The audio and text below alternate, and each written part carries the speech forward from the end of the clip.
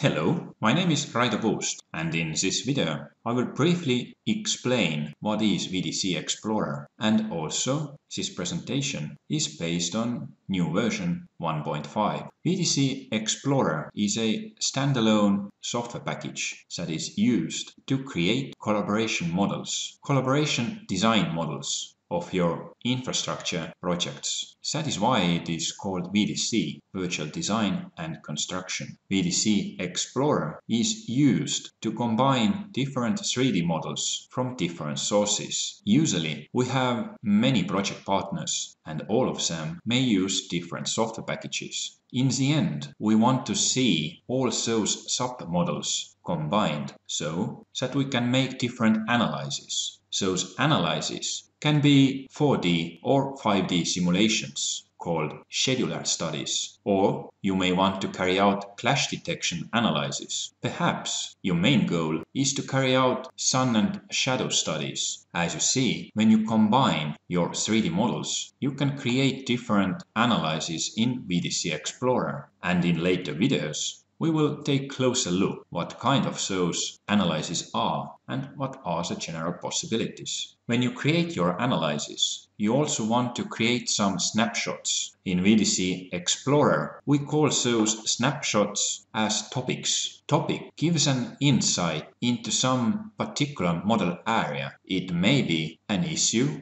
that you want to collaborate with other partners to find out a solution. Those topics can be created from clash detection analysis, or you can create a simple viewpoints to your model so that you can extremely easily present your design studies to different parties. For example, in here we have an existing condition. This is a project area that will see a major change in the future, and this proposed study can be then communicating by different partners, stakeholders, and so on. If you create your combination model, you really want to share your ideas with different parties. That is why in VDC Explorer you have different possibilities to share, for example, those topics or perhaps your model. 3D model is a common standard today, and it is more easier to communicate your design alternatives to different parties. In later videos, we will have a closer look what VDC Explorer is and what kind of analysis you can make. We also take a deeper look into user interface, and of course I will show some new features that are available from version 1.5.